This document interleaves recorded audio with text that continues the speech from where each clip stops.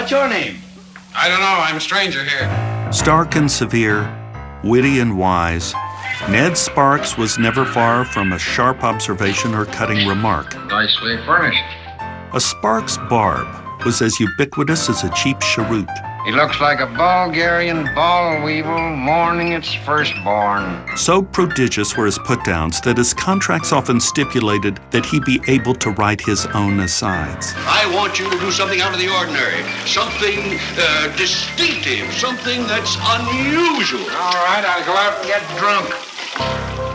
Born in Guelph, Ontario in 1883, Edward Arthur Sparkman's first professional endeavor was prospecting on the Klondike Gold Rush. Early to rise and early to bed, and you live all your life until you're dead. Before striking it rich on the silver screen, Ned toured as a singer, joined a seminary, and worked on the railroad en route to Broadway. It was there he was discovered by Louis B. Mayer, who, catching a look at that impenetrable mug, signed Sparks to a 6-picture deal. Unlike some silent stars, Sparks' raspy growl allowed him to transition smoothly into talkies. Let's go get in a corner somewhere. You'll find me very easy to get along with. Another famous stone face, Buster Keaton, is alleged to have claimed that if he'd had Sparks' gruff voice, he would have remained a star until the sound era.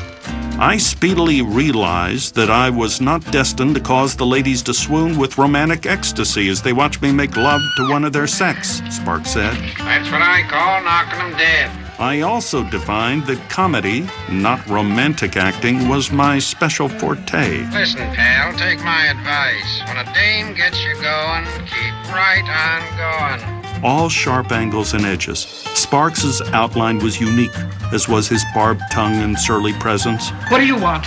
What do you care? You ain't got it. Immovable, implacable, and relentlessly dour. The ultimate curmudgeon and stoic foil to hysterical actresses, mercurial producers, I've got an idea. I don't want to hear it. and gangsters in crisis. His career spanned over 80 films, but his greatest year might have been 1933, which saw 3 of his most memorable performances. In Gold Diggers of 1933, Sparks plays Barney Hopkins, a producer who has everything he needs to put on a smash hit except the money to produce it. No money at all? Not even the old shoestring. Predictably, everyone lives happily ever after, except, just as predictably, Ned. In 42nd Street, Sparks is again a producer. Yeah, they got pretty faces, too. In need of divine intervention, this time in the form of Ruby Keeler, with an assist from Busby Berkeley.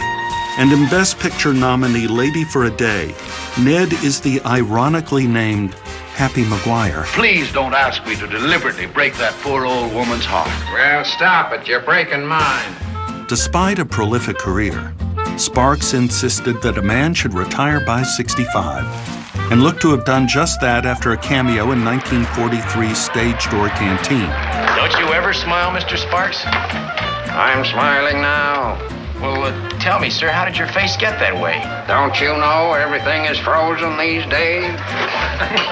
But Jimmy Stewart managed to lure him back for one last film, 1947's Magic Town, after which Stewart presented his friend with a huge cake reading, "To honor a great actor and a fine man." Come on, take a bow. Come on, take a bow, huh? His daughter later recounted it was the only time she saw her father in tears. Everyone knows Ned Sparks. There's one in every town and often in every family, Sparks said of the persona he struck gold with. I created him because he's a character that everyone knows but doesn't understand until I showed him up as somebody to be laughed at. Ned Sparks, what a character.